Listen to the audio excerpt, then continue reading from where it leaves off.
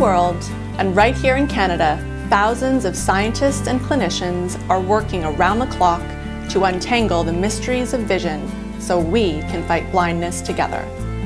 Each new discovery fuels the race to restore sight. Who will win? Stem cell therapies? Artificial vision? Gene therapies? New sight-saving drugs?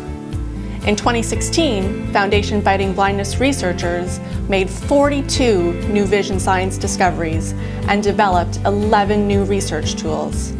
This new knowledge is changing the way we understand blinding eye diseases. Strong collaborations across fields provide evidence that the first successful therapies will combine insights from stem cell biology and gene editing.